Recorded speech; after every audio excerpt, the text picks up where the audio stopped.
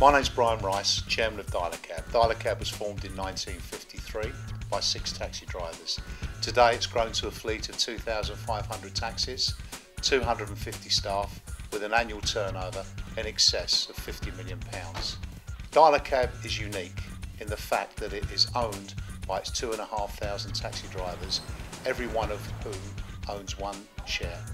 My name's Keith Cain, I'm a board member at Dialer-Cab and my primary role is driver operations manager. And my responsibility is the running of the call centre. We're a call centre handling approximately 4 million calls per annum. Company name, please? But we also have the facility now to take online bookings using a web-based system. Due to the success that Dialer-Cab enjoys, we have had to enlarge our premises. We have recently moved to a new building within 100 yards of our old building in Brunswick Place. Moving from Brunswick Place has allowed us now to have an 80-position call centre, which doubles the number of bodies available to take calls. Our expansion programme is primarily the reason for moving into a bigger call centre. We've got our own in-house trainers. We set quite a high task for all of our new employees. Their training session will last for approximately 4 weeks before they are in the call centre handling live calls. Currently we have 10 people in the IT department.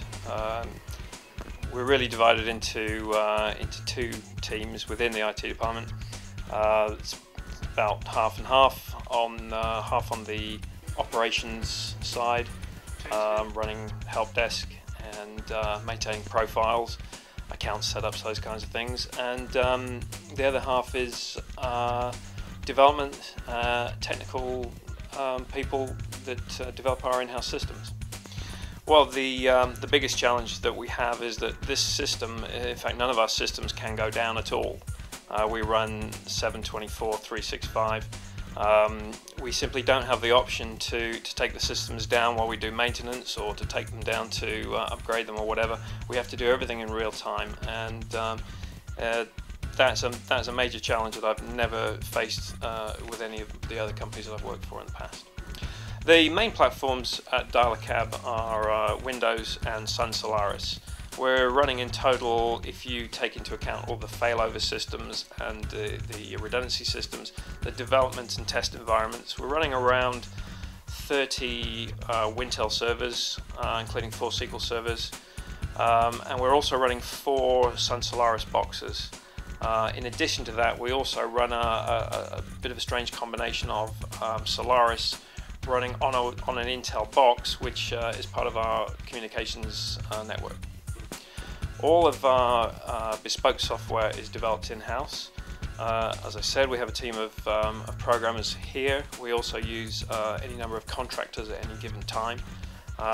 But all design, development, testing of those systems is done right here in Dialer-Cab House.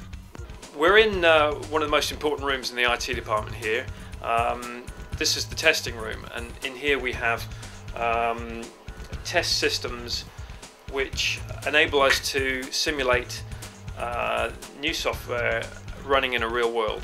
And over here we've got a completely live system that we can do final testing on, and then here we've got a system which runs through base station controllers, basically does everything other than going over the radio network, and then we've got a network version of it over there, and we can also run any of our desktop based software in here. When you're running 2,500 cabs and you install a piece of software on them, it's a big job bringing all the guys in to put that software on. It's got to be right first time, and this is the room where we make sure that happens. Dialer-Cab is very aware of its social responsibility.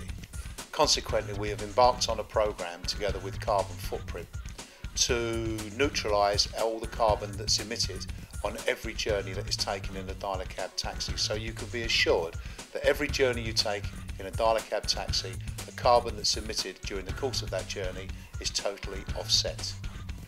Dialer-Cab is not only a licensed radio taxi organisation, we are also the leaders in our field with information and technology. The amount of reporting that we can give to our account clients is second to none. Dialer-Cab is going to invest further in the future in our research and development so that we remain the premier radio taxi circuit in London.